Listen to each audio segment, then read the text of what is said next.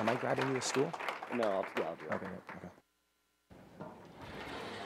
Good morning.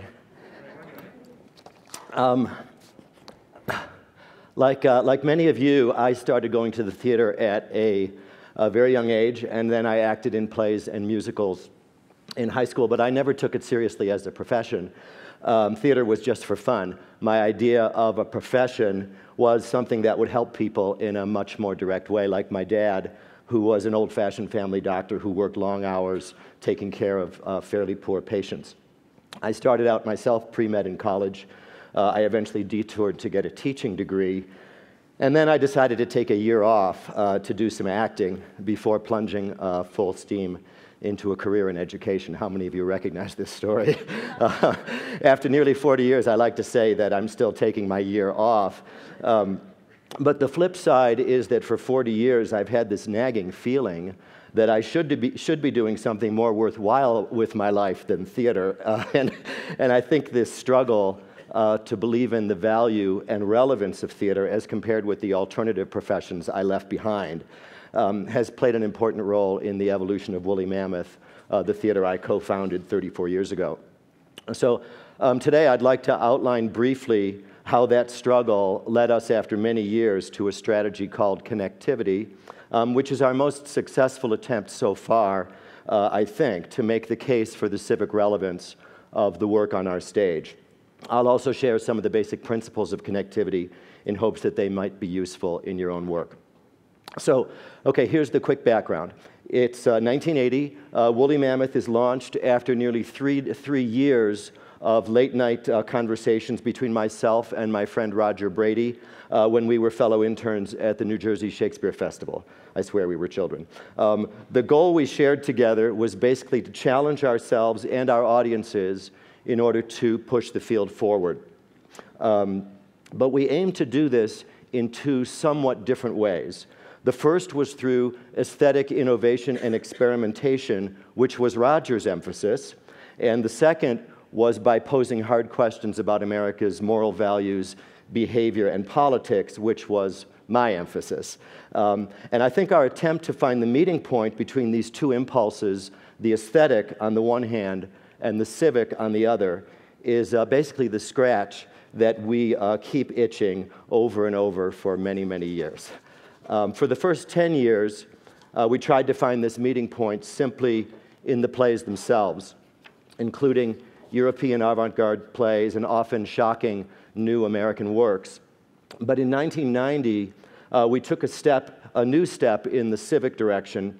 We started knocking on doors up and down the 14th Street corridor where we were located, seeing who our neighbors were, and asking how a bunch of theater artists might be helpful. Pretty simple. Inspired by what we heard, we initiated a range of arts programs in partnership with after-school clubs, homeless shelters, YMCAs, AIDS clinics, churches, and many others. So, jump forward to 2005, 15 years later, and by this point our community programs have grown to serve hundreds of kids. But that same season, we also move into our beautiful new downtown home, just a stone's throw from the National Mall in our nation's capital. And we start to feel an uncomfortable misalignment. We're no longer located in the neighborhood that provided the original inspiration for our community programs, and we're unable to convince our school partners to bring the students, the very students we are working with, to the shows on our stage because of the simple barrier of basically too many four-letter words. So jump ahead once more to 2009, Woolly's 30th season, and after much dialogue and assessment and gnashing of teeth, we decide that a new approach is needed, but we don't know what it is.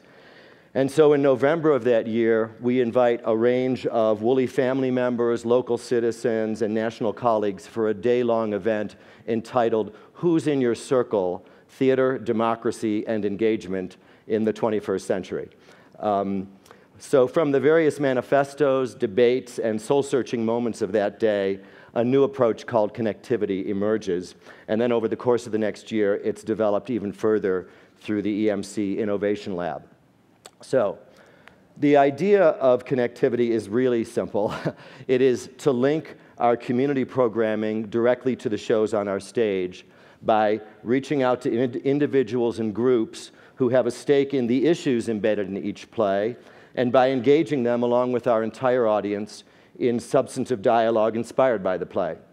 Actually, the key innovation is that we decide not to position connectivity as a subset of marketing, but to make it its own senior level department, and to charge it with drawing all of the other departments of the theater into a deeper connection with our art and our community. So to help you understand how big a shift this was for Woolly Mammoth, I want to outline the 3 core principles of connectivity as we define them at the EMC lab, and they are: 1, audience design. I'm specifying these in lieu of slides. Audience design. 2, point of entry. And 3, total audience experience, for those of you taking notes. So the first principle, audience design. So this implies that the design and composition of the audience for a show is as central as the design of the set, costumes, and lighting. So the way this goes is that several months in advance of each show, our connectivity director, Jocelyn Prince, starts reaching out to various stakeholders in our community, sharing the play with them, seeing what resonates, asking if they might participate in various activities around the play, and whether they'll help promote it to their own networks. At the same time, she talks with the playwrights, director, and other artists involved in the production to ask how they might frame the dialogue around the play and who they would like to see in the audience. She also explores the play with other staff members and community volunteers, and from all of this, a plan emerges for what we call a sweep of activities around each show. So a couple of quick examples. For Luis Alfaro's play, Oedipus El Rey, a play that deals with prison culture, we reached out to communities of ex-prisoners and engaged them and our entire audience around the issue of recidivism. For Denai Guerrera's The Convert, a play about the impact of Christianity in colonial Africa, we reached out to the mayor's office on African affairs, who sold out an entire house and hosted a post-show dialogue about African religions in Washington today. And for each play, we might undertake anywhere from 3 or 4 to maybe a dozen or more of these efforts over the course of the 4-week run. So that's audience design. Second principle we call point of entry. So the point of entry is just a simple question that defines the conversation that each production seeks to have with our community. It's intended to capture the hot point of intersection between the intentions of the artists and the interests and passions of people in our community. So for example, for Bruce Norris's Clyburn Park, a play I'm sure many of you know, our point of entry was the question, is your neighborhood Clyburn Park?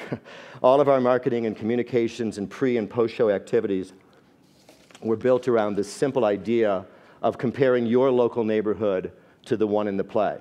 And as a practical matter, we've discovered that we often need 2 or 3 points of entry because different constituencies bring different passions to each play.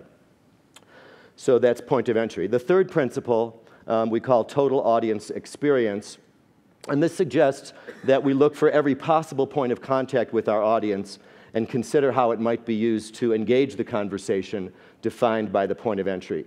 So these contacts might include brochures, emails, websites, social media platforms, the lobby, the playbill, pre- and post-show activities, surveys, etc. So for example, for Mia Chung's play, You for Me for You, a play about two North Korean sisters who attempt to escape to the United States, we transformed our lobby into an art gallery for the work of North Korean dissident artist Song Byuk, whose personal story of escaping from North Korea, possibly that too, illuminated the play perfectly. So the art show was promoted alongside the production, and Jocelyn arranged for Song to visit Washington for 2 weeks to engage with our artists and community, including diplomats, universities, policy groups like the Korea Economic Institute, and local North Korean defectors. Many of our lobby activities are simpler, like choosing a label to stick on yourself or cracking open a fortune cookie to read a question. And we found that playful approaches like these can help get audience members talking with one another pretty easily. We've also experimented with interactive technology platforms and found them especially effective for delivering deeper layers of content from the artists themselves. So, implementing connectivity has not been easy, and every department has needed to adjust. The coordination with marketing is tricky because connectivity requires many different ticketing strategies and discounts. Our tech department has to install lobby displays precisely at the same time that they're finishing the set for the production. Jocelyn is constantly saying that she needs an assistant, and sometimes we run out of rooms in our building for all the discussions, forums, and receptions she wants to plan. But connectivity has contributed to the vitality and diversity of our audience. It has given everyone in our organization a deeper sense of purpose, and it has helped to further differentiate Woolly from other theaters in our region. It's had a ripple effect on our play selection, on the evolution of our company of artists, and even on our way of rehearsing. So I'd like to conclude with one small cautionary note and one small piece of advice. So the cautionary note. Connectivity is not a strategy, or not necessarily a strategy, for increasing revenue, for building overall audiences, or for sustaining our so-called institutions, a word I hate. It's a strategy for bringing relevance to our art by strengthening its purpose and deepening its impact on the world around us. For Woolly, connectivity has helped us resolve a duality that lay at the heart of our theater from the time of our founding, and I believe it will be successful in the long run if it allows us to take even greater artistic risks with material that challenges our community even more intensely. And finally, the piece of advice, find your itch and keep scratching it. Our experience at Woolly suggests that fundamental dialogue about how to bring everything into alignment around our mission is never a waste of time, especially at moments of transition and struggle, and we've had plenty.